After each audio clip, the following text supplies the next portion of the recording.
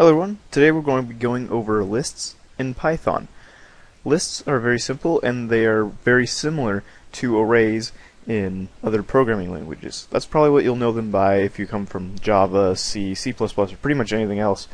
As far as I know, Python is the only one that calls them lists. I mean, I may be wrong.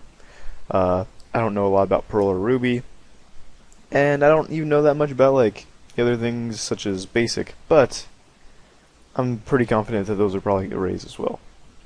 Anyways, let's get right into this. To create a list is very simple. And what a list does is it contains multiple variables under one name, or multiple values under one variable. That's probably the better way to explain it. Now, these can be of any different type.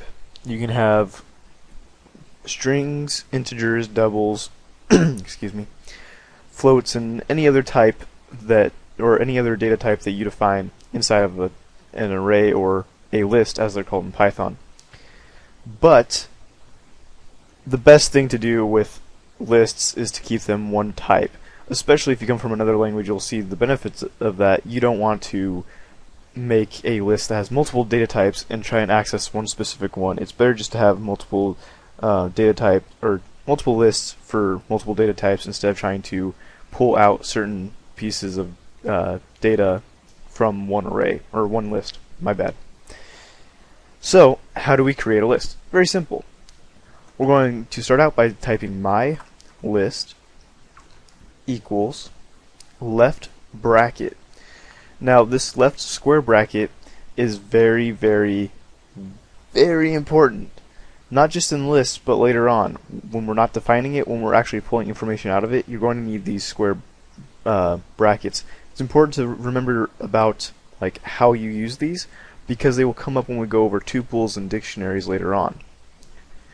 Now in here, we can make a list of, let's say, sodas. So we'll have Pepsi, Coke, root beer,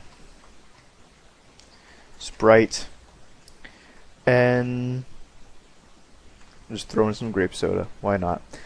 Alright, so now we have a list that contains 5 different types of soda: Pepsi, Coke, root beer, Sprite, and grape. If we wanted to pull one out, what we would do is call the variable myList and then index the value that we want to pull out. Now, the important thing to remember with any computer is that they start counting at 0 because of binary, essentially. I won't explain to you how binary works, but basically computers start counting at 0. There are ordinal and cardinal numbers, and cardinal numbers you start at 1. That's how most people count.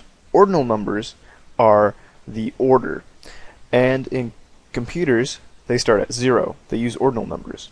So my list left bracket 0 is actually equal to the first value in the list. So if we enter this in between these brackets, which by the way, these brackets are what tells us what index we're trying to pull from. If we put a 0 in those brackets and press enter, we'll get Pepsi.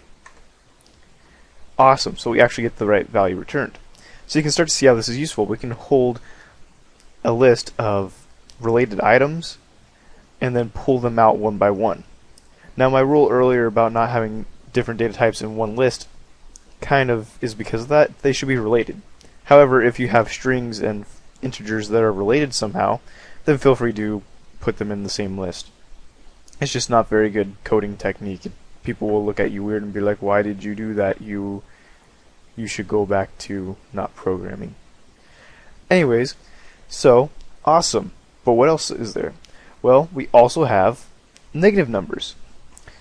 We can basically index any one of these, and because they start at 0, we know that this is 0, this is 1, 2, 3, and 4. But what if we wanted to count the last one? What if we have a list that has like 115 things, or maybe it's user defined, so we don't know how much is ever going to be in it, but we do know that we want to pull the last thing out? Well, what we do is we use negative numbers. Negative 1 corresponds to the last value.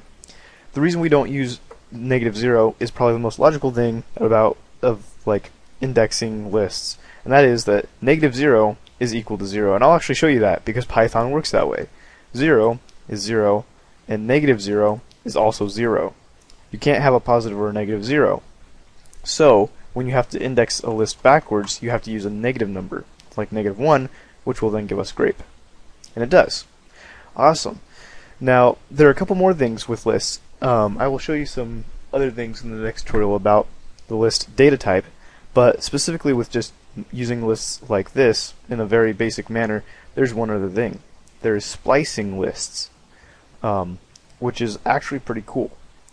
And what you would do is say my list, left bracket, and then where you want to start in the list, we'll say 2, or we'll say 1, and then where you want it to stop at.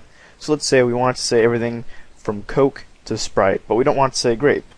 Then what we would do is say 1:4, or 1 to 4. Make sure I spelled list right. That would have been bad. And we get Coke, Root Beer, Sprite. That's what happens. Awesome. Well, what happens if we print that out? Because it looks like it's still a list. Well, it is a list, but should we print it out, that is what we get. If you want to pull things out, you have to use some other methods, which we'll also go over later when I was talking about string list methods. But that's something else to remember, is that unless you're pulling out a specific value, it will put them in brackets like a list. And right before I go, I will let you guys know that my list colon, or left bracket colon, right bracket, will just give you the whole list, and my list 1 colon will just give you everything from the first index to the end. And you can even do my list left colon 4, and it'll do everything up to 4. And that's essentially the very basics of lists. Now, like I said, in the next tutorial, we'll be going over lists as a data type more in depth. And I know this was kind of long. We're going into 7 minutes, so I'm going to end this really soon. But yeah, next tutorial we'll go a little bit more in depth in this, and hopefully you guys will get a better understanding.